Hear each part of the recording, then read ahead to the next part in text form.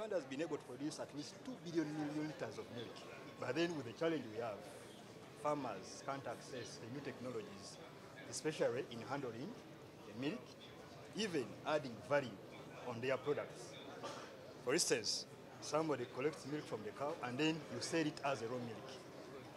But with having the cowbell here in Uganda, farmers will access new technology into the dairy industry.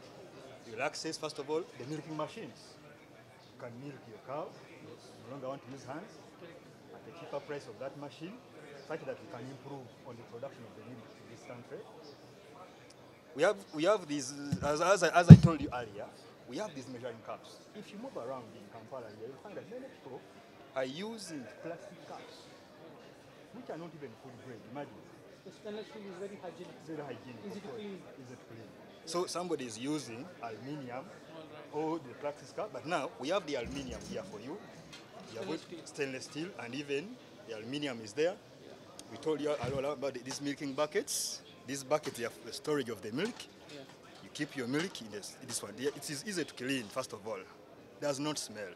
But when you put a bucket for plastic, when you put milk, you know milk contains fats. Correct. So it will smell, and at the end of the day, you are selling a wrong product in the market. You know, hygienic milk is the prime motive behind our company to give the good equipment so the farmers can procure hygienic milk. We are from India. We are exhibiting as a manufacturer of milk cans, cream separators, buckets, and the dairy equipments. We are giving a special solution to the farmers, especially the small farmers, who can separate their milk with the help of cream separators and can make the butter with the help of butter churner. They can collect the products in the milk cans, aluminum, stainless steel, and with the help of stainers they can sieve the milk, and it will be a good opportunity for us to help the farmers of Uganda.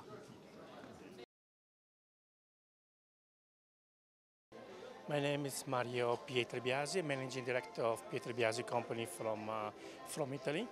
That we do dairy machine, dairy and derivative machine from receiving, cooling, storage, pasteurization, ESL, UHT, and also for packing machine together with Ramsys company.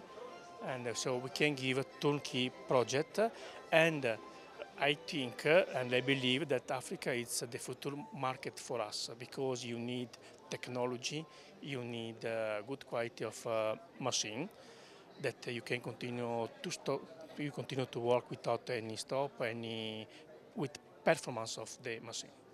This is the reason why we are here, because I think there is a very big potential market for us.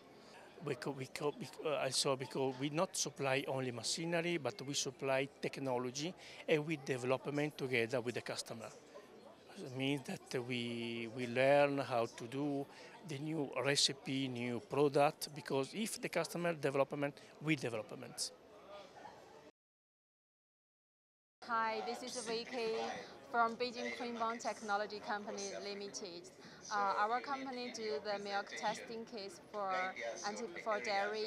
We especially in antibiotics residue tests, mycotoxin, pesticides, also with the veterinary drug residue. We work with the Dairy Consulting Limited. They are our good partner in Kenya. This one, BTS3, is for beta-lactams, tetracyclines, sulfonamides, to check the antibiotics residue in raw milk, UHT milk, milk powders.